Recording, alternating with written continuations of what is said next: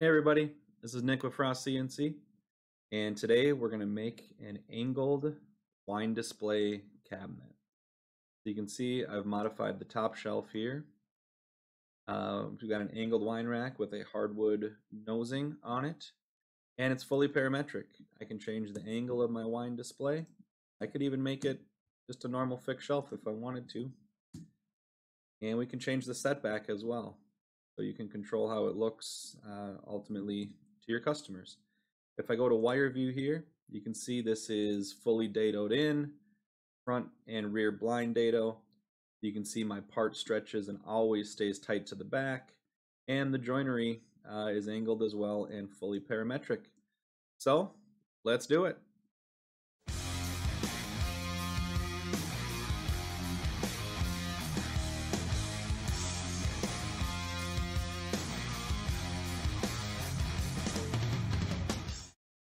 All right, so make sure you subscribe to this channel and like this video. Keep following along with the content. So we're going to start from scratch. We're going to drag in a tall single door. I do have a face frame library selected here. And I'm going to quick flip over to no finished ends. And we're going to go ahead and edit this from scratch here to make our angled wine cabinet. I'm going to press view product and we'll kind of follow along with what we're doing here. So first thing I'm going to do is I'm going to go ahead and clear the face, and I'm going to actually divide this out with center rails, and those are actually going to become the nosing on the front of my angled shelves.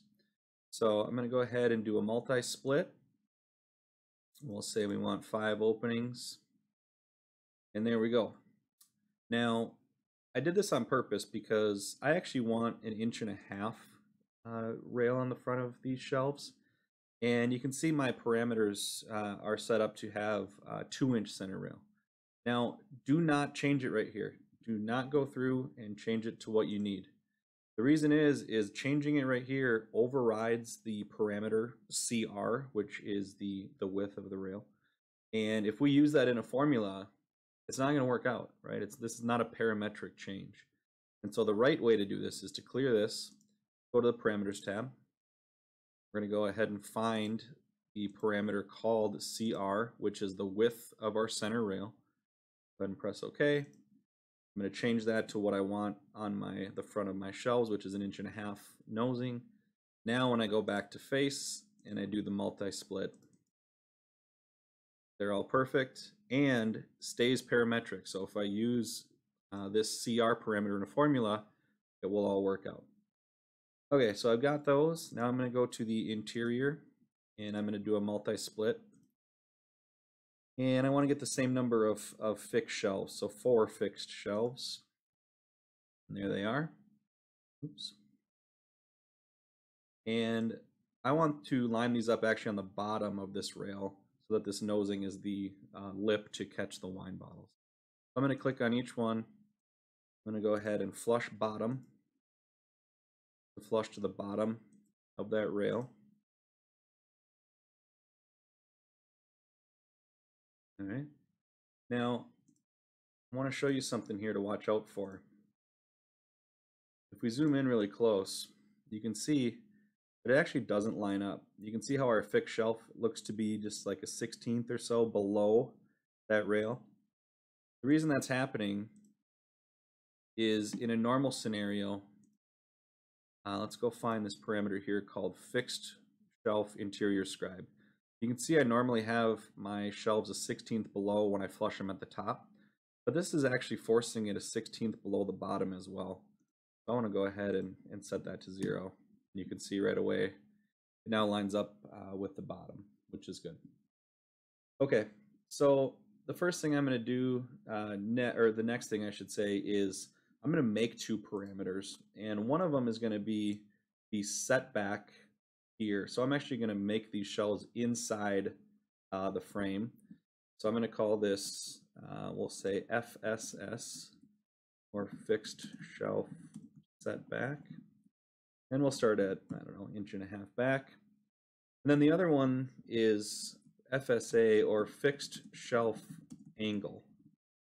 and we'll start with 15 degrees.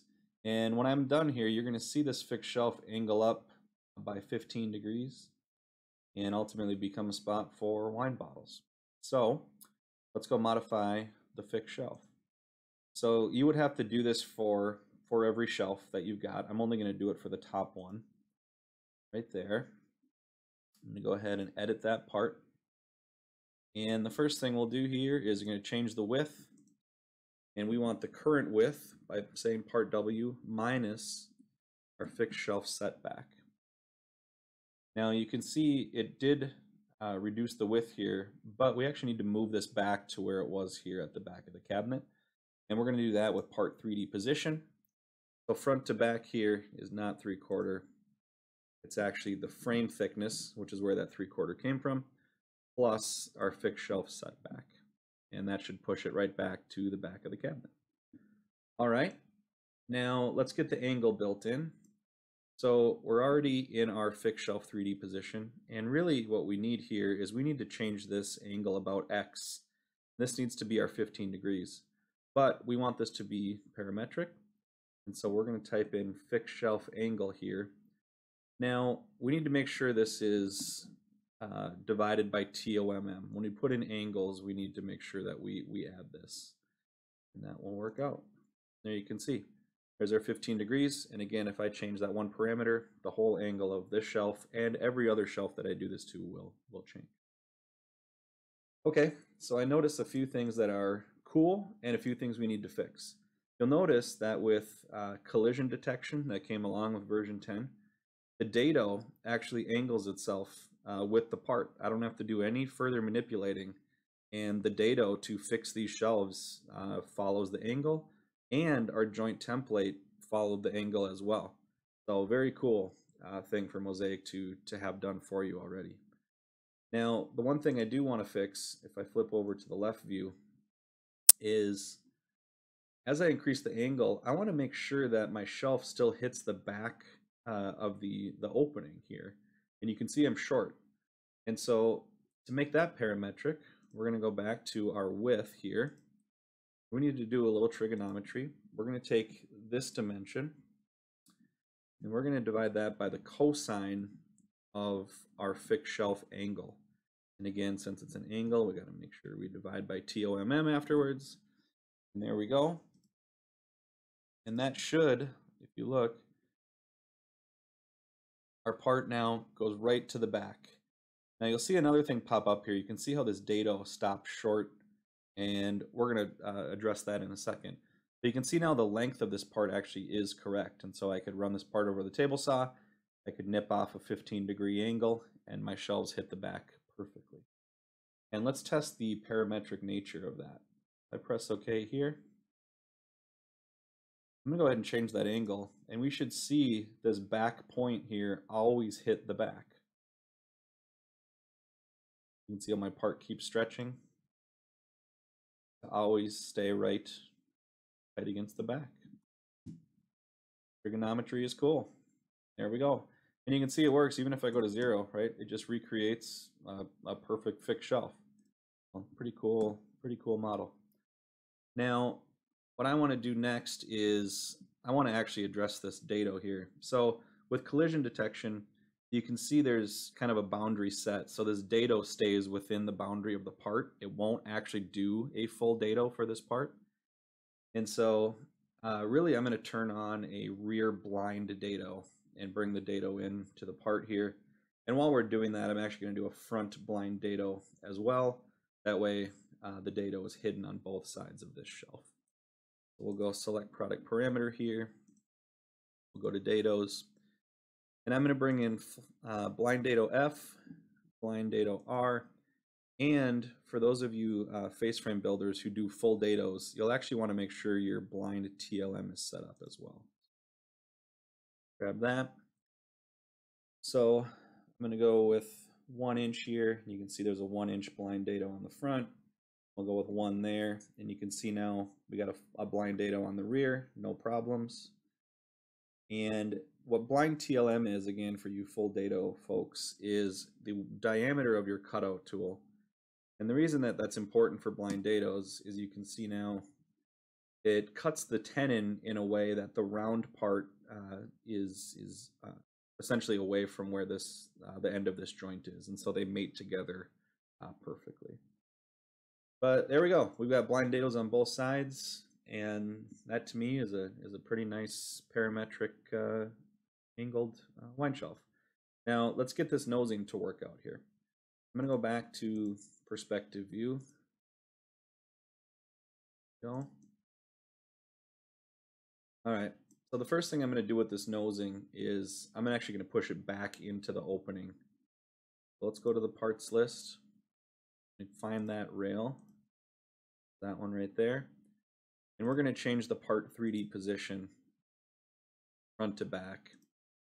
And that's going to be frame thickness plus our fixed shelf setback. There we go. So now we're inside the case. If I look at the left, you can see we're back here. And once we get the angle right on this part, we'll be able to get it pretty close to butted up to the front of the shelf here. And so it'll actually visually look exactly like what you would build. Before we get the angle right here though, what I want to do is fix the length of this part. So if we look down from the top, you can see our part doesn't fit inside the opening, right? We have some interior scribe here on the inside. And so what I want to do is I'm going to go to parameters, and I'm actually going to make sure those scribe parameters are what I want them to be. So I'm going to do unfinished end scribe. I'm going to bring that in. And I actually want this to be from the interior of the case. So I'm going to measure this from the interior instead of exterior. I'm going to flip that over to interior. And when I do that, you're going to notice that nothing changes. Oh, it did that time. That's good. Every once in a while, if you flip from finished ends both to non-left or right, it may not do that for you. So I'm going to go ahead and do that to 1/8 there. That's the one that doesn't change. There it is. You can see how I changed that to 1/8 from the interior, and it still appears to be a 1/2 inch. I'll show you how to fix that. Go ahead and close this. Press OK. You can see here, if I flip over to both and then back to none, you can see now it does it. There's my 1/8. So that's a little trick I was referring to a little early there. You got to watch out for that when you're messing around flipping some scribe parameters. You may need to quick refresh it by flipping off of it and coming. Okay, let's get back in here. All right, so I'll keep on the top view. You can see how we're essentially 1/8 short now here and 1/8 short here on our center rail. So I'm going to go back to the parts tab. I'm going to find that center rail right there. I'm going to go ahead and edit that. And under length, I'm going to change that to part L, which is the current length, plus the parameter UE scribe, which is that 1/8 inch I just set here and here. And I'm going to do that times 2. So our overall part will grow by 1/4 inch. There it is. But you can see our position isn't quite right in the X direction. So we're going to go to part 3D position.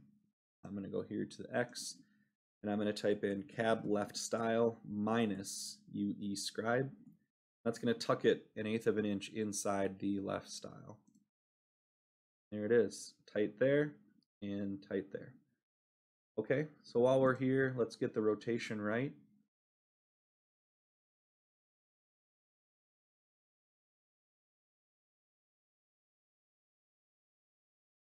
Okay. So that is a rotation about X. And so here we've got 90. And we actually need to go farther than that by FSA, our fixed shelf angle. So we're going to do 90 plus our fixed shelf angle. And again, because it's an angle, we have to do divided by TOMM. And there it is, 105. And so I guess I'll go to the left view here. There we go. Our angle's right, but our position isn't right. Now, here's the one part that's never going to be quite perfect, and I'll explain as I'm going along. But I need to move this back into the cabinet a little ways. I'm actually going to do a little more trigonometry. And We're going to do that here in the Y position. We're going to add another trigonometry formula here, and we're going to do the sine of our fixed shelf angle times the thickness of our fixed shelf, and we're going to do that by fixed shelf.th, and that you're going to see should move it back just a little bit, just short of 1/4 of an inch, and you can see that gets us really darn close there, within, that looks like thousandths or something. And it's never going to be quite perfect, because in order to make it perfect, we would actually need to change this Z position. But if I override this right here, and go back out here to the cabinet, it would no longer then respond to changes here. So if I ever needed to change this opening, let's say I wanted to drag this up, you can see how my shelf still moves perfectly in height. If I had changed that Z position, it would no longer do this. And so I want to keep this functionality here on the face tab, and so I'm not going to do it. There we go. Have a fully parametric angled wine rack with nosing. Take a look at it. Get a good view. And now let's take a look. I can change the angle just fine. I can change the setback, do whatever I need to do.